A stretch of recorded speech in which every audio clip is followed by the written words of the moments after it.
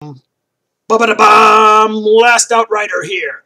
Are you ready for the 13th Black Crusade? Yes? Good, because we will let the galaxy burn! In the greatest of the infamous Black Crusades, the Black Legion descend upon the Imperium in the vanguard of a vast army of traitor legions and demons, baying for the blood of mankind. Abaddon the Despoiler leads them from the Eye of Terror, the time of his bloody vengeance against the Emperor, finally at hand. In the wake of the Gothic War, the Black Legion launched almost continuous raids against the Imperium. The systems and sectors around the Eye of Terror were plunged into near constant warfare and fighting, engulfing countless worlds and drawing in reinforcements from across the entire galaxy. Abaddon wanted to keep the Imperium spread thin across the segmentum obscurus and bleed it white in the process. As long as his foes remained on the defensive, trying to fortify their worlds and fend off his constant attacks, the Black Legion would have time to gather and reinforce. Abaddon needed this time to rally the traitor legions together.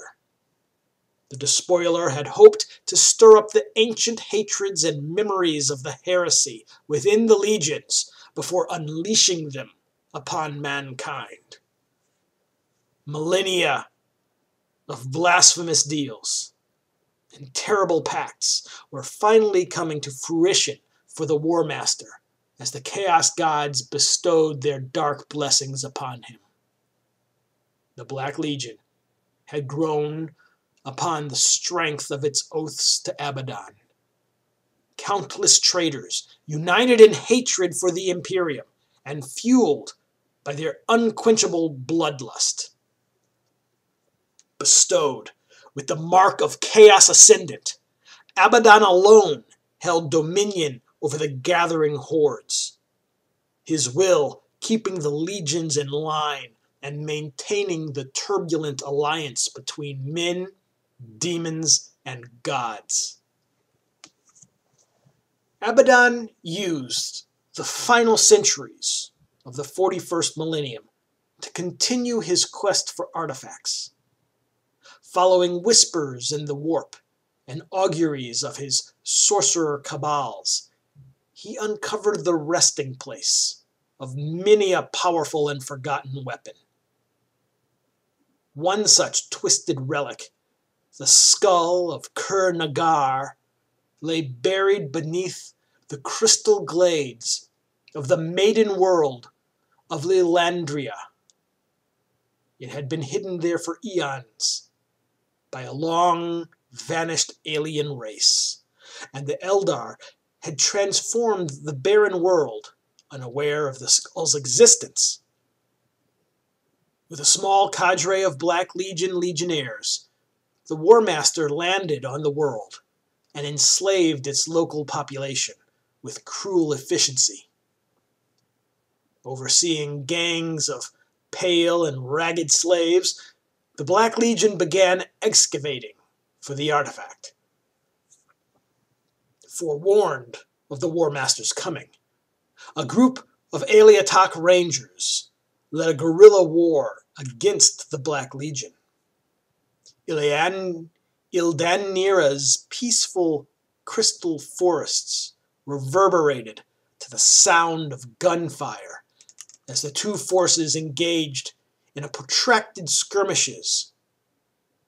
The Black Legion repeatedly trying to bring the Eldar to battle, though the Xenos remained elusive. Finally, the Chaos Space Marines set the forces of Ildanira ablaze, lance-fire from the vengeful spirit turning the great swaths of the ancient crystal trees into a shifting sea of molten glass.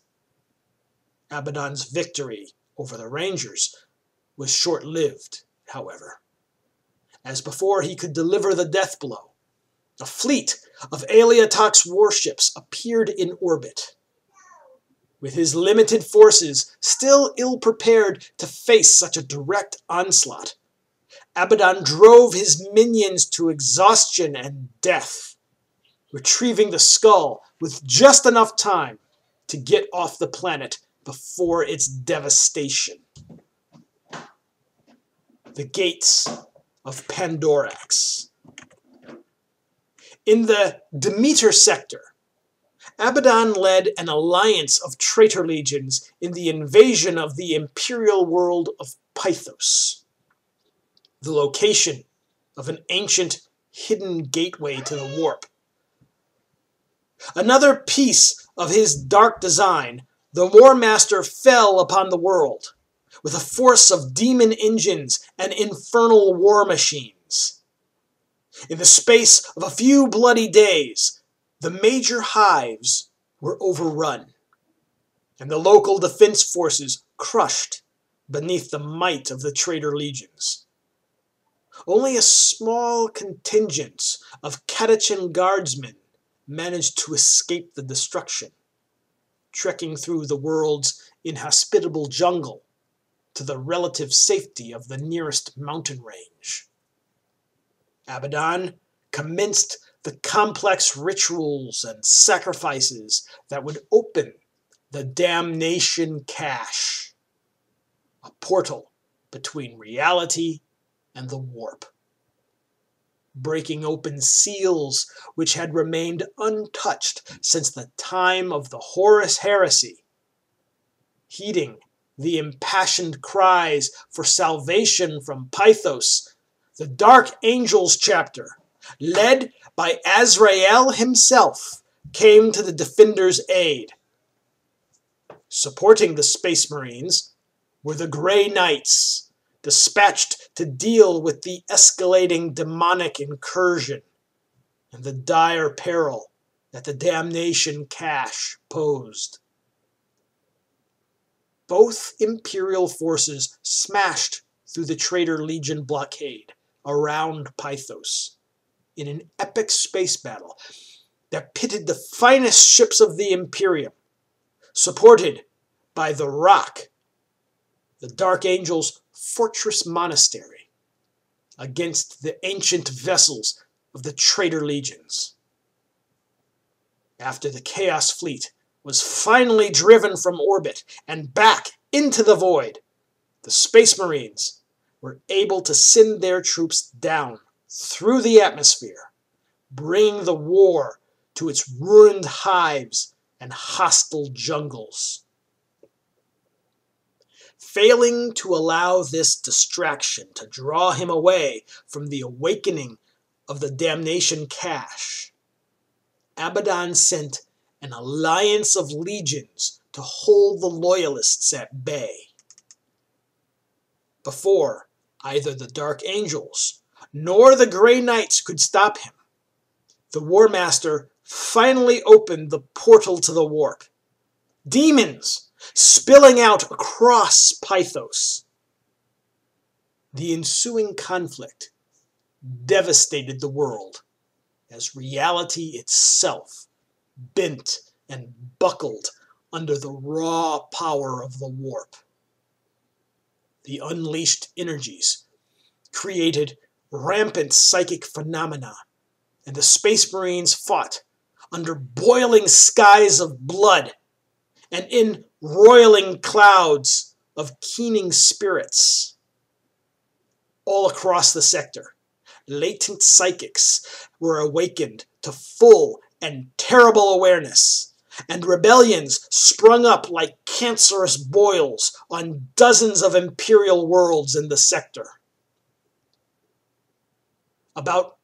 After a long and bitter struggle, a squad of Grey Knights managed to reach the Damnation Cache and close the warp portal.